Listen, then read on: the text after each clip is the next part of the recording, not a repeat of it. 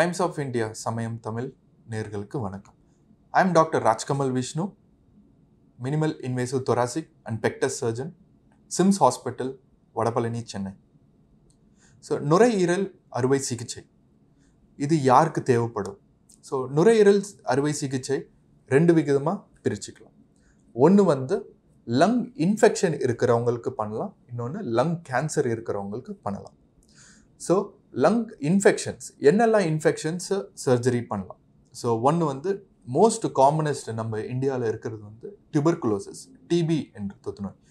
So அந்த நோய் லங்ஸை பாதிச்சிருக்கும் போது அந்த பகுதியான லங்ஸை நம்ம ரிமூவ் பண்ணுவோம். அதே மாதிரி தான் கேன்சர், எந்த பகுதியில் கேன்சர் இருக்கோ அந்த பகுதி ஆஃப் த லங்கை நம்ம ரிமூவ் பண்ணுவோம். ஸோ இது மோஸ்ட் ஆஃப் த டைம்ஸு அதை மோஸ்ட் காமனஸ்ட் ரீசன் ஃபார் அறுவை சிகிச்சை. அறுவை சிகிச்சையில் ரெண்டு விதமாக இருக்குது. ஒன்று ஓப்பன் தொரகாட்டமி, அதாவது ஓப்பனாக பண்ணுறது, ஓப்பன் ஃபுல் இன்சிஷன் போட்டுட்டு செஸ்ட்டை ஓப்பன் பண்ணிவிட்டு சர்ஜரி பண்ணுறது. இன்னொன்று key whole surgery, so video assisted தொரகோஸ்கோபிக் surgery. So இது ஒரு சின்ன மைன்யூட் இன்சிஷன் மட்டும் போட்டுட்டு கேமரா அசிஸ்டட் வழியாக ஒரு சின்ன போட்டு அந்த வித் கேமரா பார்த்துட்டு நம்ம அறுவை சிகிச்சை பண்ணிடலாம். ஸோ இதோட பெனிஃபிட்ஸ் அதிகமாக இருக்குது.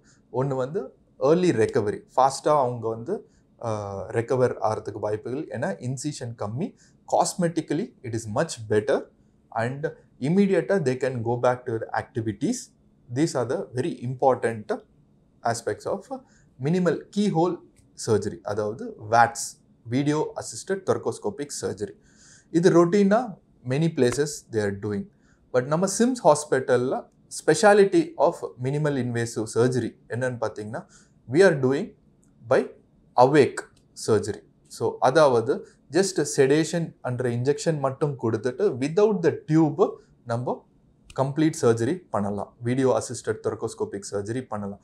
இதனால என்ன ஆகும்னா, anaesthesia complications is very less, recovery is much faster than traditional minimal invasive surgery and patient can get back to work as early as possible. So இது வழியா நம்ம not only lung surgery, we can do many other surgeries like thymus surgery. thymus என்றது உறுப்பு, அதையும் remove பண்ணுறதுக்கு use பண்ணலாம். அதாவது chest rib fractures fix பண்ணலாம்.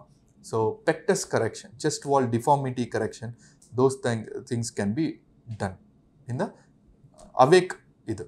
அடுத்தபடியாக பார்த்தீங்கன்னா robotic surgery. So through robotic surgery we can do minimal invasive lung surgeries. Robot assisted thoracoscopic surgery can be done. So that is also available in our hospital. So நுரையீரல் அறுவை சிகிச்சையோட side எஃபெக்ட்ஸ்ன்னு பார்த்தீங்கன்னா, open surgery பண்ணும்போது so complications ஒன்று அனஸ்தீஷியஸ் complications இருக்கிறதுக்கு வாய்ப்புகள் இருக்குது. அதே மாதிரி ஓப்பன் சர்ஜரி பண்ணும்போது தழும்பு அதிகமாக இருக்கும். ஸோ மசிலை கட் பண்ணிட்டு போகிறதால ப்ளீடிங் சான்சஸ் ஆர் மோர். அதே டைமு பெயின் அதிகமாக இருக்கிறதுக்கு வாய்ப்புகள் இருக்குது. பட் சர்ஜரி பார்த்தீங்கன்னா கம்ப்ளீட் சர்ஜரி பண்ணுறதுக்கு options are there for open. So open surgery நாங்கள் ரெகுலராக பார்த்தீங்கன்னா அட்வான்ஸ்டு டிசீஸு, ரொம்ப ஒரு உறுப்பு அட்டாச்மெண்ட் இருக்கிறதால பண்ணுறதால தான் ஸோ ஓப்பன் சர்ஜரிஸே ரெகுலராக பண்ணுறது. பட் 99% கீ ஹோல் சர்ஜரிஸில் தான் பண்ணுறது. ஸோ கீ ஹோல் சர்ஜரியோட காம்ப்ளிகேஷன்ஸ் ரொம்ப கம்மியாக இருக்கும். ஸோ சேம் அனஸ்தீசிக் காம்ப்ளிகேஷன்ஸ், அது தவிர்த்து பார்த்தீங்கன்னா சான்சஸ் ஆஃப் ரீஎக்ஸ்ப்ளோரேஷன், சப்போஸ் ஏதாவது மேஜர் ப்ளீடிங் ஏதாவது இருந்துச்சுன்னா அது மட்டும் டேக்கிள் பண்ணுறதுக்கு மட்டும் we have to do open surgeries. But in our experience it is very less. So these are the main complications of அறுவை சிகிச்சை. ஸோ இதை அவாய்ட் பண்ணுறதுக்கு தான் we are doing minimal invasive non-intubated VATS.